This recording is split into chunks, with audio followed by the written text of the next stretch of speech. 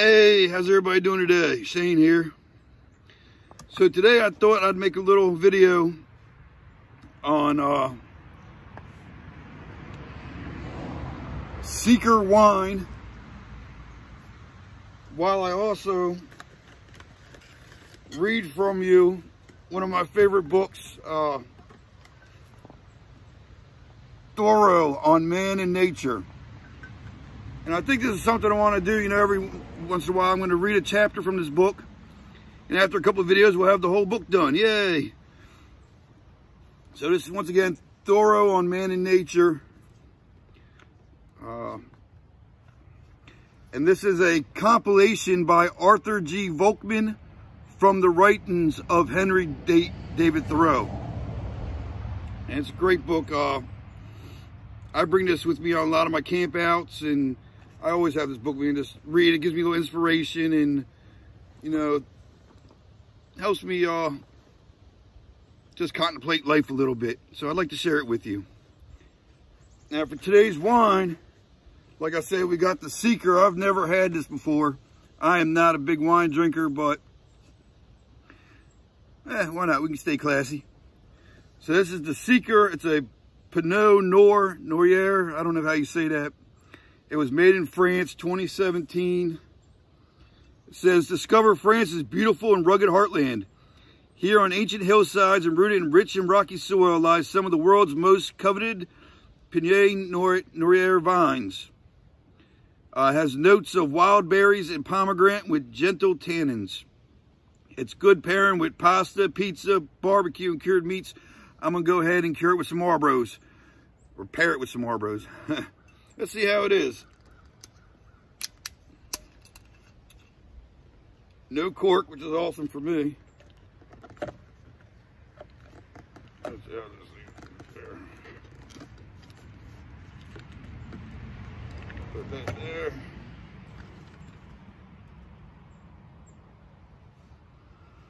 It's got a nice grapey smell.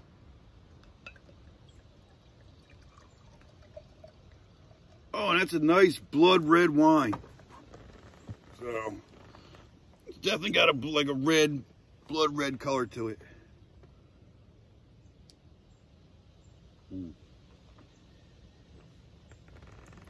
The Seeker. I thought it was an appropriate name for the book we're about ready to read. Put that down there. Oh, it's kind of dry. It leaves a little dry taste in your mouth. I think some people like this. So Thoreau on man and nature.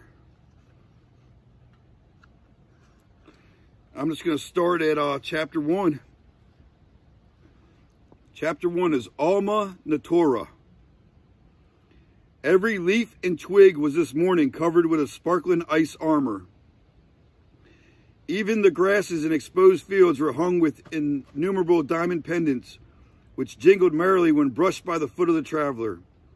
It was literally the wreck of jewels and the crash of gems. Such is beauty ever. Neither here nor there, now nor then, neither in Rome nor in Athens, but wherever there is a soul to admire. If I seek her elsewhere because I do not find her at home, my search will prove a fruitless one. The thin snow driving from the north and lodging on my coat consists of those beautiful star crystals. Not cottony and chubby spokes, but thick and partly transparent crystals. They are about 1/10 of an inch in diameter, perfect little wheels with 6 spokes without a tire, or rather with 6 perfect little leaflets, fern-like with a distinct straight and slender midrib. Rain from the center.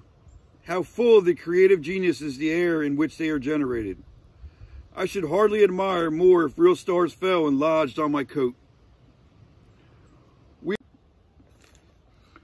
We are rained and snowed on with gems. What a world we live in. Where are the jewelers' shops? There is nothing handsomer than a snowflake and a dewdrop. I may say that the maker of the world exhausts his skills with each snowflake and dewdrop he sends down. We think that one is mechanically coerced and that the other simply flows together and falls. But in truth, they are products of enthusiasm. the children of an ecstasy, finished with the artist's utmost skill. This restless and now swollen stream has burst its icy fetters, and as I stand looking up it westward for half a mile, where it winds slightly under a high bank, its surface is lit up here and there with a fine-grained silvery sparkle, which makes the river appear something celestial, more than a terrestrial river, which might have suggested that with surrounded the shield of Homer, if rivers come out of their icy prison, thus bright and immortal, shall not I too resume my spring life with joy and hope? Have I no hopes to sparkle on the surface of life's current?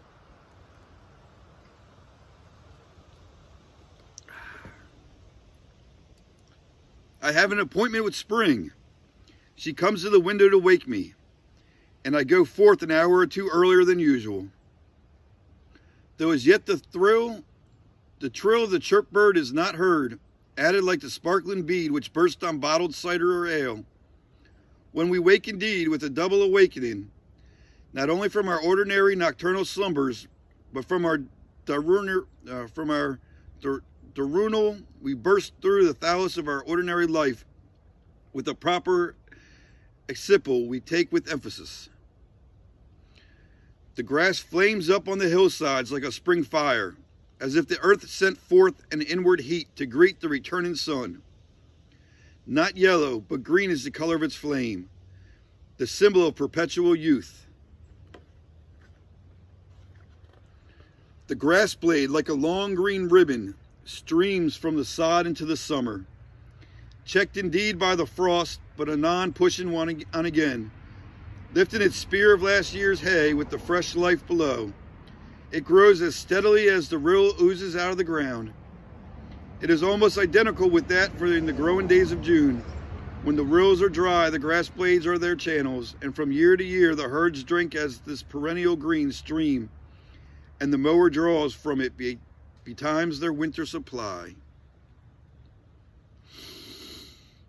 These motions everywhere in nature must surely be the circulation of God.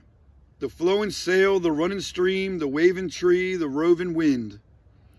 Whence else their infinite health and freedom, I can see nothing so proper and holy as unrelaxed play and frolic in this bower God has built for us.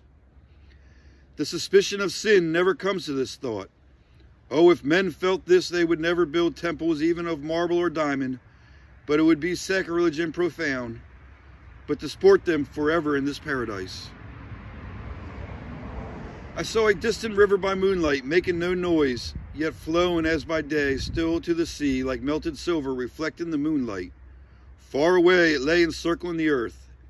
How far away it may look at night, and even from a low hill, how miles away down the valley, as far off as paradise and the delectable country. There is a certain glory attends on water by night, by its heavens are related to the earth, undistinguishable from a sky beneath you.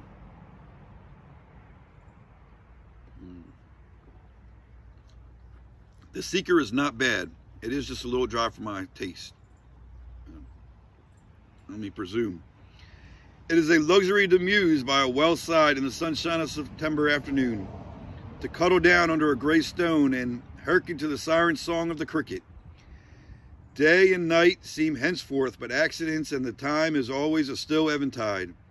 And as the close of a happy day, parched fields and mullions, gilded with the slatin rays, are my diet. I know of no words so fit to express this disposition of nature as Alma Natura. Say it with me. Alma Natura. Alma Natura.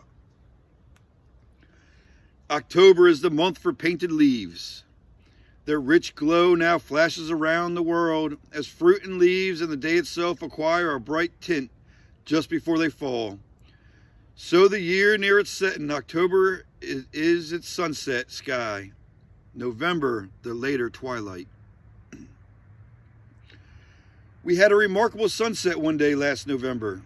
I was walking in on a meadow, the source of a small brook, when the sun at last, just before setting after a cold gray day, reached a clear stratum in the horizon, and the softest, brightest sunlight fell on the dry grass and on the stems of the trees in the opposite horizon, and on the leaves of the shrub oaks on the hillside. While our shadows stretched long over the meadow eastward, as if we were the only motes in its beam, it was such a light as we could not have imagined a moment before. And the air also was so warm and serene that nothing was wanting to make a paradise on that meadow.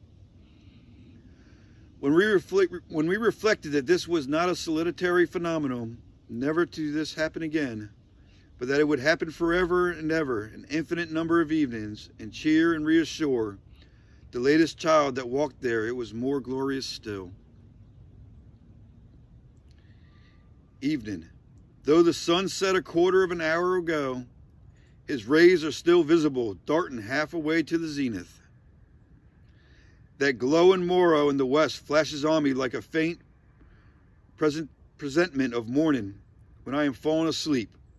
A dull mist comes rolling from the west, as if it were the dust which day has raised. A column of smoke is rising from the woods yonder, to uphold heaven's roof till the light comes again. The landscape, by its patient resting there, teaches me that all good remains with him that waiteth, and that I shall sooner overtake the dawn by remaining here than by hurrying over the hills of the west. Well, thank you for staying with me as I read this chapter. Chapter 2 is of aspirations, and I will continue on with another video and probably another wine testing. I love that. Tell me what you guys thought. You know, maybe if you get a chance, go outside somewhere nice and listen to this video, to the words, and see if it resonates with you. You know, especially in this time of year, you know, it's nice to remember how beautiful nature is. So with that, you all stay safe. Have a good day. Go try to find this Seeker. It's not bad if you like dry wine. The Seeker. All right. Peace.